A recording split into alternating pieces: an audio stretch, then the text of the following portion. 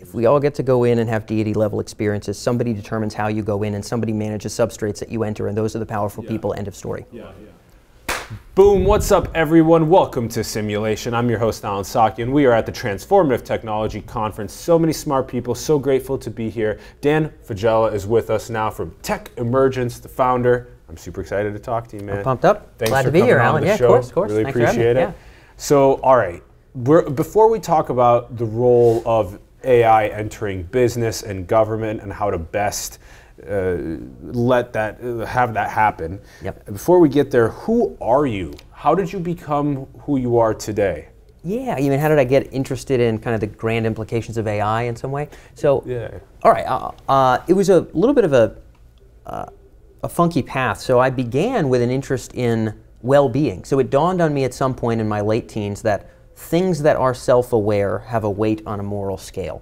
And if that's the case, then you would want to understand what makes things, what constitutes well-being, what positive qualia versus negative qualia. I'm not like a hardcore utilitarian, but there was a strength to that. I was like, oh, that would make sense. If you could improve that net tonnage of happiness, that would be worthwhile. And so undergrad and then graduate school, so I went to grad school at UPenn under Martin Seligman for positive psychology, understanding the constituents of fulfillment. But the focus, Alan, was on skill acquisition. So I'm an MMA guy. See how my ears are all messed up? Oh, damn. Yeah. So the way I paid for Ivy League graduate school was training fighters and doing a lot of competitions and doing a lot of seminars. Yeah. And so I, got the black belt, did the national tournaments and won some shiny stuff, and did a lot of that jiu-jitsu stuff to pay the bills. Undergrad and graduate school cost money, and my friends were making Subway sandwiches and selling insurance, and I was like, man, I'd rather teach people to choke each other. Wouldn't that be more fun? So I went in with a concentration not just on the study of well-being, but on what makes us learn faster. So what are the psychological models and what's kind of the neurological happenings that constitute performance in memory, performance in sport, for me it was combat sport, performance in musical instruments, learning the violin or performing the violin, whatever the case may be. And while I was doing my master's thesis, there were rustles in the breeze, 2011, like, hey man, you're doing like the neuro of like learning, the computer science guys are doing learning, but like it's supposed to be kind of the same thing. So that people told me that there's this rough analogy of how they're doing computers now. And so by the time I got out of graduate school, the ImageNet stuff with machine learning was just taking off. So we're seeing this human level performance in these different tasks. And I got out of grad school like, man, I might have studied the wrong stuff. So it dawned on me that it's likely that through cognitive enhancement, through artificial intelligence, this net tonnage of well-being, rather than teaching people and understanding the well-being improvement of hominids, that the expansion of sentience itself through non-biological means will probably be the great moral crescendo, the most important thing. So if right now there's, let's say, 2 cups worth of total qualia on Earth, if we could create substrates, like if we imagine what crickets have for total qualia, total creative experience, sensory experience, imagination, and then we imagine people, we see, I don't know, whatever, 1 million-fold wise increase. If there's another one of those, because you only got a 3% genetic difference, or 5 or 7 or whatever it is, between chimps and humans, right? But you don't have no spaceships with those chimps, you know what I'm saying? So if you take that up one more step, not even cricket to human to above, you just go chimp to human to above, you go that one step, that, whatever that is, whether we enhance our way to it or whether we create it raw, wouldn't that be the most kind of important moral thing? Whatever is post-human, whatever populates the galaxy with raw qualia, that shebang is sort of maybe the only singular event that humanity will be a part of that will have a ricochet morally for the universe. So this dawned on me, at 20-something right out of grad school, and that got me into AI. Yeah. I like it. He's called it a moral crescendo. It's you're like, yeah, chimp, human, what's next? How do we get to what's next? And why is it so important to have the conversations with companies and governments about how and I'll get into that as well if you'd like to, but that's part of the path there. And then what, as you started getting interested in it, what ended up getting you to TechEmergence? Yeah, well, I was 24, so I started exploring this stuff at the end of grad school, was 22, 23, and I was like, what do I do with this? my whole plan was well-being in humans and understanding that and proliferating that. Now that may just sort of not even hit the Richter scale in the big picture here in terms of the ultimate trajectory of intelligence and sentience itself, mulled it over for a while. At 24, I decided, okay, well, if that was the big moral thing, then what do you want to do to make that event non-catastrophic? What are you going to do? I guess I could write books, I could do more TED Talk stuff, and cool. But how do you really want to contribute? And I think probably what seemed most evident to me was, what if there was a way to encourage and better inform an open-minded interdisciplinary conversation around what are we turning ourselves into? What happens after people? Because I think it's a non-provincial concern. In other words, kind of like global warming, it's like you can't have just one group of humans thinking about it. I think as humanity, we may have to say, hey guys, where are we going to take ourselves? Are we going to play the upload game? Are we going to allow ourselves to bow out when whatever is beyond us emerges? Do we want to sort of have some kind of a zoo scenario? And there's a million ways that could go. But if facilitating a well-informed conversation was the ballgame, well, wouldn't it make sense then to be a hub to have the deepest insights on the implications and applications of AI now? So the hard capabilities of AI, to grasp the entire capability space in healthcare, in finance, in defense, and to be able to make an open and frank sort of layout of what's possible, so that folks like the World Bank, who we do research projects for, just finished up one, or the UN that'll call on us to give talks, can talk governance. So we do the business with the business, but at the same time, I think the grand governance conversations have to involve what can it do? And so, hey, maybe that conversation would be worth fostering, and maybe applications and implications. Yeah. I like that analysis, and I like how you gave all the different disciplines right away as well. The healthcare, finance, defense. Then there's so many more past that as well. So then they're calling on you on the government side, on the business side, and are you creating like a knowledge graph then? Yeah. So there's a whole bunch going on at present. So there's a map of best practices around the adoption and garnering of a return on artificial intelligence. I think for this technology to proliferate, people are going to have to understand what is the best practice for use. So we're actually in the middle of a research project there, and we're going to be doing in banking and pharma kind of a total capability map in the way that you're saying. That'll be updated every year to look at the level of traction of the different technologies, the integration and cost requirements to use those technologies. So ranking and scoring things in terms of their capabilities, and eventually doing the same thing in defense. Right now, a lot of that is in building an ontology. We already have the ontology, but mapping out the various companies that offer solutions in that space. But really the deeper research, which is talking to folks like Ben, who's been part of our previous polls, Gertzel and other folks like him. Back 5-6 years ago when I first got into this, Ben was maybe one of 7 people that cared, cared about post-human intelligence. But we also talked to the people in industry. So yeah, it's going to be the ontology and the startups is what we do now. Really tailored custom research for big organizations that need to make expensive decisions is a big bulk of what we do now.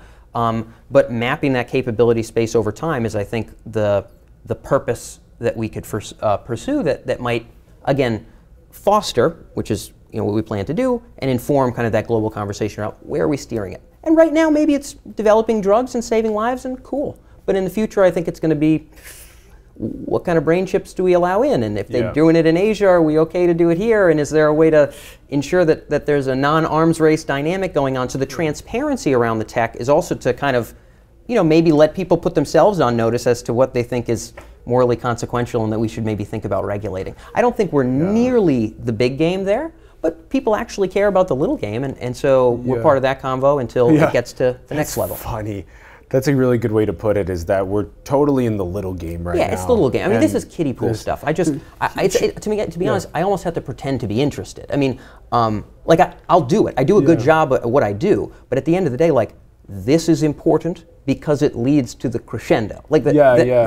That's why it's important, is because influencing the trajectory would be important. And right now, it's just getting on the radar, which is still important, but it's baby steps. And those baby steps, like you were describing earlier, they help with people's health, there's meaningful impacts. There's real deal stuff. Yep. So as we get to as we get to the small game versus big game stuff, I also want to, what you just said there was really cool in your last part. You said that there's a ranking system that you do, and then like a linking system of nodes, like you connect. I like that. You explain that. Sure. More, so in terms of the research that we deliver, and the stuff that we'll do regardless of industry, there's different facets and factors to consider about a given capability of AI. So if we talk about the capability, think about a recent project, banking and customer service. Retail banks have a lot of employees, they have a lot of revenue, and they have a lot of customers, and being able to improve customer service and reduce those costs is a big deal for them. And so if we look at the capabilities of handling customer inquiries, we're not just talking about email, just the broad, let's look at the whole bubble. There will be different technologies at different levels of maturity. So maybe there's software that will purport to answer questions, but really for the bulk of applications is more just about properly routing incoming tickets to the right department and sorting, but not necessarily being capable of responding all that much. Doing the deep diving to know that that's the case is something that a bank would want to know before they spend money with a vendor. Because everybody's going to brag that they can get it all solved, but our job is to look within the different capability space spheres and say, how much traction do these applications have in terms of ROI that they've actually garnered with real companies? What does it take to integrate them? What kinds of data infrastructure do we need? And what's that going to cost to set up? And what kind of talent is going to be required to run them? And then similarly, how well are they getting picked up in industry in general? Sometimes there'll be a technology that might not have that much firm ROI, but almost all the top players are piloting it, which means that there may be more credence to that application and more, between fundraising and future traction, more promise for that in the near term. So being able to weigh those things is important before a bank goes and pulls the trigger on, let's hire these people, build out this department, and let's shoot for this goal to be possible in 2 years. It's like, well, do you want to see what the companies can do first? Yeah. And most of them say, yeah, I guess we would. Yeah. And so that's the business. I like that a lot. Now, who is your team that is able to parse what an AI company, how much ROI they actually have brought back, and what the data infrastructure requirements are for these different applications? Yep. Yeah. So my technical advisor is a postdoc MIT guy by the name of Marco Laghi, who's taught me as much feeble Python as I'm able to do, but kind of got me the fundamentals and got me through Andrew and G's course. But we have folks like him and kind of a cadre of other people who are of the academic PhD side, and then my team is analysts. So these are people whose job it is to assess case studies and to grill companies about those case studies to get to the facts and to determine what defensiveness from a vendor implies if we're not getting certain kinds of facts. Not able to find them, not able to get the proper response during an interview. Yeah. So the core squad is folks whose whole job is to think through the lens of an executive in ROI or the World Bank or the UN thinking about an end result. Not thinking about the code, but thinking about an end result. Yeah. And then the PhD folks are the ones who would say, okay, here's what we found, and they'd say, well, from a technical perspective, I think we should interpret this way, or this way. So we've got the folks that can bring in like the hard math and the science, but the core team is just people who work through our frameworks to assess these things purely from a business perspective. Exactly. So both parts are important. In a research product, a very expensive research product, both parts are always in play, but the core team is analysts. Yeah. And the language we speak to the C-suite is not Python. The language we speak is money. Yeah. Interesting. I'm envisioning as the analysts are trying to find the data so that you can actually have. I'm imagining this process is difficult, like you were saying. Yep. That sometimes it's not transparent and it's difficult to find. But this is extremely, people will pay a lot of money. Governments want to know who they're going into bed with. Yep. So do companies. They want to know who they're getting married to, etc. And they want to set reasonable goals too. Like they want to say, oh, we want to achieve this. It's like, well, if it takes 4 times longer than you would suspect, or it takes 2 times longer and 8 times more money, like maybe you should know that. So yeah, it's that too. Reasonable goals. What huge capabilities will be accessible within the next 2 years? You might have ideas in the C-suite that they might be really bad ideas when you assess the lay of the land and the maturity of the vendors in the space. So, interesting. Now, out of the conversations that you've been having with governments and corporations, can you give us some that you found to be most fascinating so far? Whatever you can tell us. Yeah, sure. So in terms of questions from governments, do you mean? Or like the most fascinating conversations you've had, or examples of your analysis of like a prominent AI company being a really good fit for a company, or being a really bad fit in some ways, just to teach us about kind of what the stories are. So a lot of the conversations that I often will have the most fun with will be companies that have raised a lot of money, like $50 or $100 million, and are concerned with really growing and dominating a given space, whatever it is, drug development or retail security or something.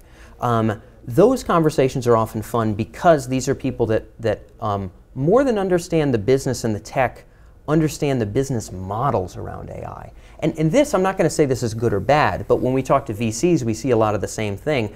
There is a unspoken understanding that whoever owns the data can just win altogether, and that's the promise of AI. So you talk to enough VCs, no one's ever going to say like, we'd sure like to build a monopoly, because that's super uncouth. Like Silicon Valley is like it's like a very, like politically that's not cool, like you're ostracized. So no one's going to say it, but it's known that there will be no general search engine outside of Google unless they get destroyed, because they have the best product, they get all the users, they get all the data, their product continues to be better, there's no reason to use anything other than Google.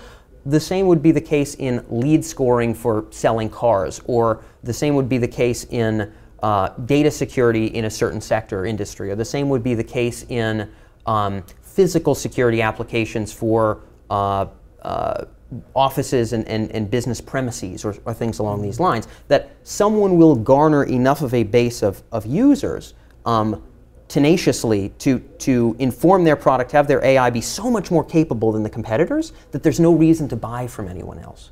And so a lot of the conversations around business models, sometimes we're told overtly, sometimes they're beating around the bush with the smaller questions, but it's cycling around dominance, data dominance, which would ultimately be kind of like at least the capability to sort of play the monopoly game. Yeah. So companies and VCs, I think, are really adamant about this, and seeing the business model modes and kind of approaches to how people are going to do that. Like, what does it look like to acquire all the data? What does it look like to garner that data plume that lets us completely win? Are curious convos. And I don't know if they're good or bad, but they're interesting to see how many people are thinking about them. It's more than I think most people assume.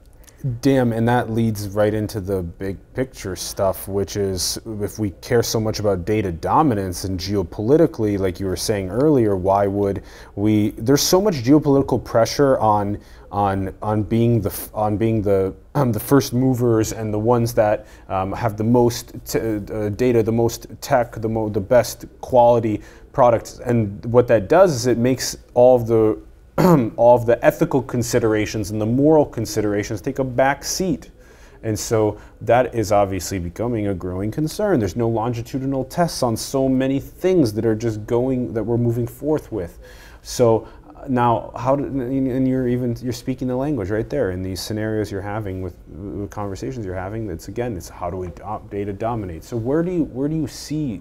How do we bring the morals and the ethics forward? Great question. That's right now. I think most ethics in AI is super duper virtue signaling stuff. I hope to be able to write about this soon, because I'm revolted by a huge majority of it. But I do think that it's exciting to see there's some traction there, and there are people that legitimately care. There's a lot of like companies just whipping out a white paper about it, just like when green became a thing. Everyone was like, I also am green. We're there with it. But I think it will lead to something more meaningful. Here's what I think it's ultimately about. So I think that among the highest powers, in terms of companies and in terms of nations, I foresee, this could be totally wrong, by the way. If we shake hands in 15 years, you might be like, man, remember that dumb thing you said? But I actually suspect it's right. That substrate monopoly is sort of the end game of the highest level businesses, the Googles, the Baidus of the world, and the big countries. I mean, primarily US and China. Maybe we could argue the EU. Other people can jump in on that. I'm not as optimistic with those folks in terms of kind of the big game. But big nations, big companies, who owns the substrate that houses the most powerful AI and that houses human experience. As we begin to live more and more in virtual worlds, I'm talking like this, right? Not like this, but like this. When we work, when we have teachers that are virtual, when all of our entertainment exists in this other place, a place that is better than the world. It's just better than, it's just more customized, it's to our needs, it's to our preferences, it helps us work, it helps us play, it helps us relate, it helps us grow in our character. When we exist in the virtual world, and whoever owns the substrate that houses those experiences, and whoever owns the substrate that houses the powerful AI, wins. So that's the game. So the pinnacle of the kind of dominance game on Earth among the great powers. Now the small powers will mostly try to chip away, and just like when the UN was formed, the little countries, what are they bickering about when the UN was formed back in '46 or whatever? Mostly to make sure the big countries don't dominate everything. So they're mostly playing a game to try to get the equity and the power away from the big guys and play the I'm a little guy and I'm good and get the power away from the big folks. But among the big folks, you know, the Googles, the Baidus, the US, the China, whoever owns that substrate will be as close to kind of deity level as you can get, and will certainly be in the best position to sort of wield the might of that trajectory we talked about where they would prefer. And so I think that's a dynamic to, in my opinion, be somewhat wary of and probably somewhat skeptical of, but I think at least aware of. I would consider it to be exceedingly naive to think that that isn't the case. Could be wrong, but that's you know, you ask where does that go, this data dominance thing? It goes to the highest level of dominance, my good man. It goes to substrate monopoly, which is sort of as close to deity as an organization could become, at least on this little rock that we sit on. I agree with you. So I feel very similarly. The Googles, Baidus, US, China, that's the type of stuff on the companies or on the scale of governments. The ones with the most data, the ones with the most powerful AIs, the ones that control everything that we see, do, feel, engage with. And I made this funny. I was just on my fourth 10-day meditation retreat, and when I came back, I had this graph that I had made. It was just that the more indistinguishable virtual realities get, the more we'll spend time in virtual realities. For sure. Because we just get to design the world that we live in. It's going to be... The world of atoms is just garbage. I mean, you know, the atoms that matter are the atoms that are in the substrate. So when people can live in blissful, purposive, creative, expansive modes outside of like this nutty worlds of atoms, like strapped in this regard or plugged in that regard, however it is, they're going in. Yet, like you said, when it's indistinguishable or just better, then we're going in. And so the atoms that matter, I guess, are us for now until we upload. Or if that's even possible, I'm not 100% there. But really, the atoms that matter are the atoms that house what you were just talking about. Those are the atoms that matter. The bits world is going to be where we hang. Yeah, the bits world where power is. So then, do you